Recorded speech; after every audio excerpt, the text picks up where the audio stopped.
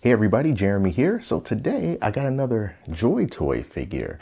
This is a new line to me and I'm currently pretty high on it because these are small, around 4-inch scale figures, but the detail is really good and the articulation is really good. And I was waiting for this one to come back in stock on Amazon so I can pick it up, and I did. A little over $30 for this guy, and it is called the Risen-Rego or Risen-Rego, not too sure, but that's not important. What's important is the way that he looks and all of the cool things that comes with him. So let's just open him up right here. You can see we got the figure in the little window box along with all the accessories that he comes with. And I really do like the way that this is packaged because it doesn't have all of those little plastic ties and stuff that you have to deal with. Everything comes out really, really easily. So I did another review on another figure, the first one that I experienced of this line, Flying Cavalry Type B. That's this figure right here. So if you want to see the review on him, I'm going to leave a card so that you can check out the review on this figure. But now let's open this guy up, and I got some high expectations, so let's check it out. All right, so let's take a look at this guy. Now, just like the last Joy Toy figure that I reviewed, the thing that really stands out to me the most about these figures is that they are so well detailed to be in this 3 3/4 inch scale. The detail in these guys, absolutely wonderful. And I was really into this particular character because he has these metal arms, this sort of metal exoskeleton structure. So you can see he's got 2 metal arms there, and then also in the front you see he's got like that kind of like that metal chest as well. And I think that's a really cool look. We take a look at the first figure that I reviewed, very much a soldier, you know, but this guy, I mean, he just looks like he's part of just some kind of elite squad all of his own, you know, and he just comes around to help everybody out with his unique skill set. Speaking of which, let's take a look at some of the accessories. First accessory here is going to be this sword. It is a pretty cool, it's a decent looking sword. It has this gold paint job to it, which is kind of a running theme with this particular figure. He has gold accessories in addition to his actual outfit, so he can rock that sword. And then also over here, he also has this gold vest that we're going to put on him, and then he also has this jetpack. Now this jetpack is a little bit different than the jetpack that came on this guy. Structurally it's the same, but it has a little bit of a different paint job in this like kind of caution tape that's around those boosters there. It's a little bit different than the other guy, but it still has that same little system where you just peg this into the back, or in this case, the back of his vest, because there is no hole on his actual back, thank goodness. So you can simply put on the vest, then attach the jetpack. He also comes with a foot locker. He comes with his foot locker here, and this is where you can store some accessories. So I went ahead and put some of the smaller accessories in there. So he has this alternate head right here. If you want to get rid of the human head and just have the helmeted head, you can do that. So that comes with it. He also has a gun. This is like his primary weapon. Once again, different from the figure that I just showed, because that one doesn't have a scope. And then he also comes with a pair of binoculars, a few different interchangeable hands. They're very small, but you know, they're interchangeable hands. You know what those are like. And then he also has his own little pistol here. And just like the last figure, you know, it just clips to a clip that's already on his pants, so you can just put that on there. But the whole thing about this pistol is, as good of a job that they did with the detail of the character and the paint of the character, this pistol is not very well painted. You can tell that it's completely black as it's molded, and they just sort of spray painted some gold on there. But there's a whole lot of overspray from the top of the pistol leading into the into like where the handle is and where the trigger is. So they didn't do a very great job with that. But again, it's got that gold motif to it. Apologies if you hear trickling in the background. That is my arrow garden growing some microgreens. All right, so let's take this sword off of him. And let's put on this vest that he has.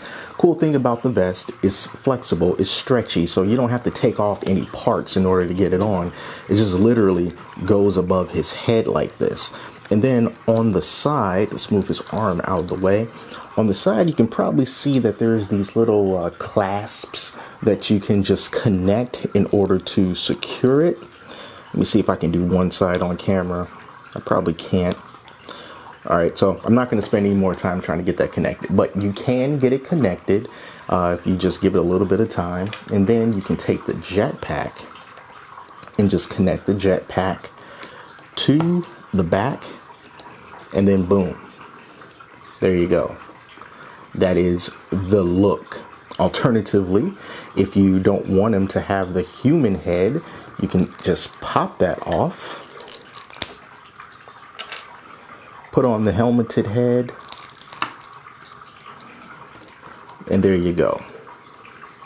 So this makes him look so much more different than some of the other figures that I've seen also in this line, simply because that gold, that's what's going to make him really, really stand out. So I thought that that is a cool look for him.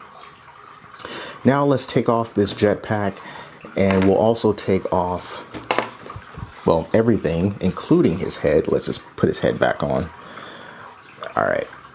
And we can just kind of go over some articulation. Now, that's another thing about these figures that I think is really, really great, is the articulation that they have. You know, this small scale, but they're so flexible. So let's see what this guy can do. Doesn't have anything hindering him because he doesn't have a shirt on. So no hindrance at all. So let's move those arms up like that. We got ourselves a single jointed elbow on both sides, but look at that. You can definitely move those arms so close to the chest like that. And I love that because it helps to get some pretty cool poses with weapons so it can look more realistic. And it kind of sort of solves the problem of the lack of flexibility when you don't have double jointed elbows. So that's awesome. Now, let's take a look at this head. See how high he can move that head up like that. See how far he can move the head down. I think that that is good. Of course, you got that bend, that abdominal bend. That's great going forward.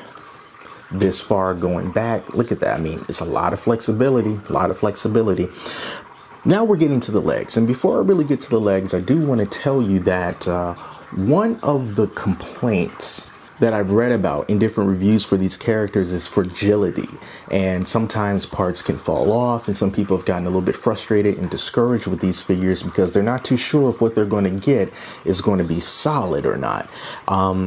And I've run into a little bit of an issue with that. It's not a big issue, but I do have to point it out. So as we come down here to the legs, you can see we can bend those legs. It's a nice little bend.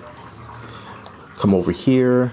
We can bend that leg, and then there you see his kneecap. His kneecap just falls off for me. Now, it's not difficult to just pop his kneecap piece right back on. So I just popped his knee piece back on, and it's not difficult to do. It's in there flush, but it's just a little QC error with this guy for that knee to just be able to pop out like that.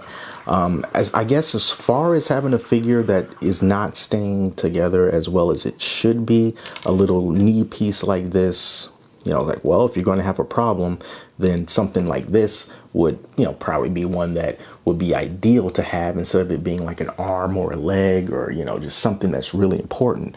But it still kind of sucks that he's broken in that way. But besides the amazing detachable kneecap, everything else about this figure I really, really enjoy. I think that has a really awesome and unique look. I think that these two head sculpts are done really, really well. The articulation that he has is just wonderful. It's just unfortunate that that knee won't stay on. Just one more thing I kind of want to point out. If you want him to wear this vest, you have to take off the alternate head, because the alternate head is too bulky for that vest to fit over. So you'll have to take off the head first, and then put the vest on, and then you'll be able to put the head on like that. Attach the jetpack and you'll be good to go. So yeah, that is it, you guys. That is my review of this figure. I know he probably looks a little bit weird right now in a very odd proportions because I don't have them posed properly, but I really do think that these Joy Toy figures, these Soldiers, Battle for the Stars line, and these other lines that I've seen them have, and with the mechs and everything, I think these are really fantastic figures. Might be a little bit pricey for the fact that they're 3 3/4 and they tend to cost around $35 or so. But if you want to come into it a little bit more reserved, get a figure here and there, you really want to start to build up a collection, is definitely something that you can do over time if you don't want to just outright break the bank coming right out the gate. All right, so I highly doubt that this will be the last Joy Toy figure that I get, but whichever one or ones that I pick up in the future, I'll be sure to bring more reviews to you so you can see how they are. All right, so that is it. Thank you all so much for watching. Till next time, I'm Jeremy. Talk to you later.